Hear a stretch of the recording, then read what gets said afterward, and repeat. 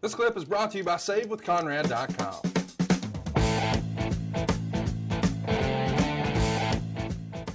ABC 171 wants to know, Mick Foley said he dropped Manson from Cactus Jack because of the Charles Manson correlation. Any worries that Bundy would make people think of Ted Bundy? The killer? Well, I mean, I think that's a natural assumption that if you're a bad guy, no, I really don't. You never drew that correlation until just now? Never, ever, ever. Okay. But when it was Cactus Jack Manson, did you immediately think of Charles Manson? Well, the difference is that Jack looked like Charles Manson. King Kong Bundy doesn't look anything like Ted Bundy. It'd be the last person I would think of. He could have eaten Ted Bundy. Maybe. It is worth mentioning. I think Ted Bundy, he was like put to death in 89. So that would have happened around the same time. Lots of questions about this. In the early to mid 2000s, there always seemed to be an influx of old legends coming in for one-off matches or segments. Was it ever discussed in that era to bring in Bundy for a match or segment that you can think of? That comes to us from the WrestleManiac. I wouldn't be surprised if Bundy's name was mentioned. And from the last dealings that I had with Chris, and when I saw Chris, he wasn't really that interested in doing much of anything in the wrestling business anymore. So I think even if they had reached out, I don't know that he would have been receptive to that. Pete wants to know, did Bundy have any major heat backstage with anyone on the roster? The rumor and innuendo was, he was not easy to get along with. I guess another way to ask that would be, do you know of him having heat with anyone besides Andre? Oof. I really don't. He may have, but not to my knowledge. And again, it wasn't something that was overt. May have been people didn't like him for whatever reason, but I don't know of anybody that loudly proclaimed, I can't stand that fucking King Kong Bundy. Don't want him around here.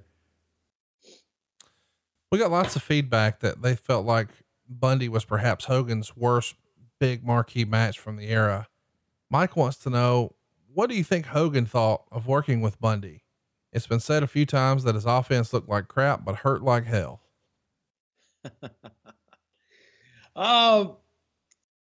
I think that Hogan liked it as the WrestleMania program that it was, from the standpoint of it was a gigantic monster that seemed unkillable that Hogan could conquer.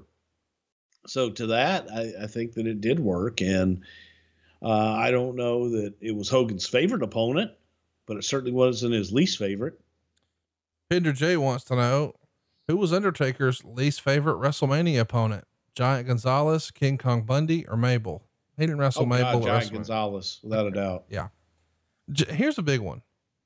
Jason wants to know, I've heard King Kong Bundy say Vince made a lot of promises to him upon his return to the company in 94 that never came to fruition. Does Bruce know anything about what was planned for Bundy after his return? Yeah, it was, Chris, come on back and let's see what happens. Again, it's a classic tale of talent. People in general will hear what they want to hear out of a Vince conversation.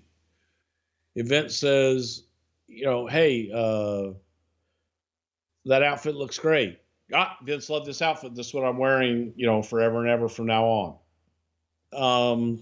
Or he says, I could definitely see you at some point being a champion. Vince promised me the title. That's what they hear.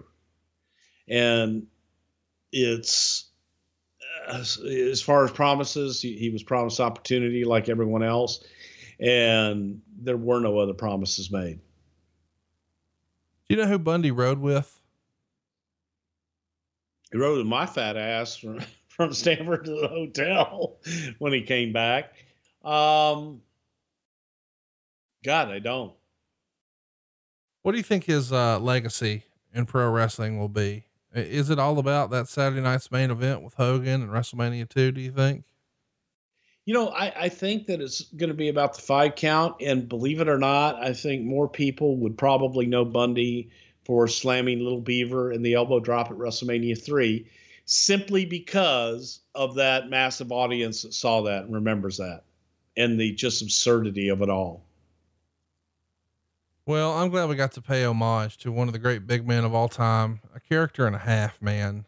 But next week we're doing something that we have planned almost since the beginning. I think it was 2017 when we both agreed that we were doing next week's show. It's November 13th. It's the late great Eddie Guerrero on the 15-year anniversary of his death. Is this going to be one of our most emotional and important episodes that you've ever done, do you think? Looking forward to it, not looking forward to it all at the same time. Hey, it's Conrad Thompson. Thanks for checking out the podcast here on YouTube. Be sure to hit the subscribe button and the notifications bell so you get a notice anytime we upload some new content. And go save yourself some money right now. If you're in a 30-year loan or you have credit card debt, it's not a matter of if I can save you money. It's a matter of how much. Find out right now for free at SaveWithConrad.com.